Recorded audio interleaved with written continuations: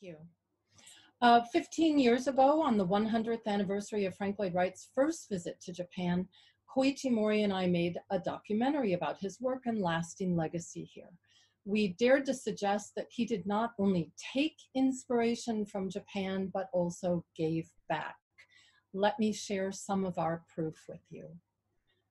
Wright was born in the same year that the Tokugawa shogunate fell, ending almost 3 centuries of Japanese isolation. By the time he arrived on his first visit in 1905, the feudal era cities had already been transformed by European-style architecture. But Wright loved the country's aesthetic charms, and he began working endlessly on designs that might bring him back.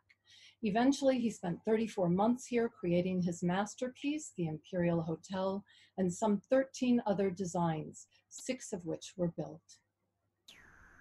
Wright was obsessed with making the Imperial seismically sound as well as fire resistant, and his innovative cantilever construction passed the test on the hotel's opening day when a massive earthquake leveled Tokyo.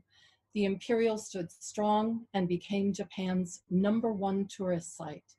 But sadly, it didn't survive the forces of commercial development. Despite a worldwide preservation campaign, the hotel was torn down in 1968. The good news, however, is you can visit the reconstructed front lobby and reflecting pool at Meijimura Architecture Park near Nagoya.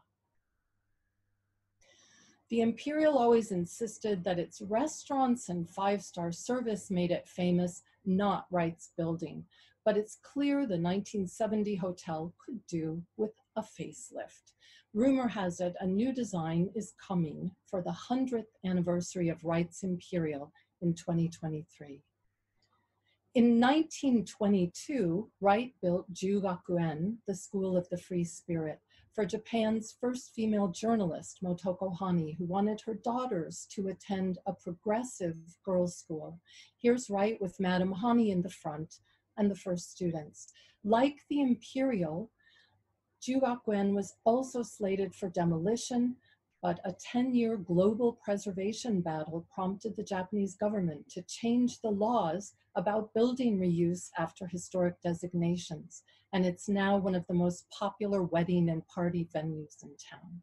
In 1924, Wright's right-hand man, Arata Endo, here in the white jacket, oversaw completion of a summer house for sake brewer Tazaemon Yamamura. With mud walls and tatami mats in some of the rooms, it was a unique fusion of East and West. Demonstrating Wright's genius for spatial composition, the house was built into the hillside, allowing breathtaking views. After the war, it was saved by Yoroko Steel Company, and they've spent millions of dollars keeping it up to code for 20,000 visitors every year. Wright's impact on Japanese architecture in the 20s and 30s was immediate and widespread. Here are several buildings that evoke his early designs. But another great influence has been through the men who worked with him on the Imperial Hotel and went on to transform Japanese architecture. Arata Endo at the far right in these images was the first architect to share design credit with Wright, both for Jugakuen and the Yamamura House. He went on to create hundreds of buildings, but his crowning achievement came in 1930 when he designed a new hotel near Kobe. Koshien Hotel pays tribute to Wright's lost Midway Gardens in Chicago with multi-tiered rooftops and light towers rising like beacons. It's been beautifully preserved, and it's now the centerpiece of the architecture program at Mukogawa Women's University.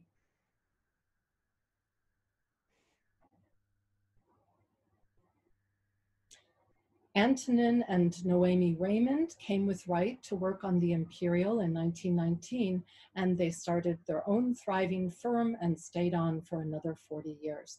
Like Wright, they emphasized Japan's singular relationship with nature in their work and designed all the fixtures and furnishings. But Raymond was dubbed a violent evolutionary for his experiments with building styles and materials. And he followed in Wright's footsteps by opening the eyes of Japanese architects to the possibilities of their own traditions.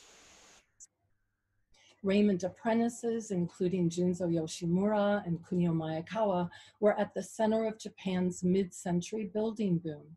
Their direct influence impacted the next generation, like Pritzker winners Kenzo Tange and Aratai Sozaki, contributing to their global prominence.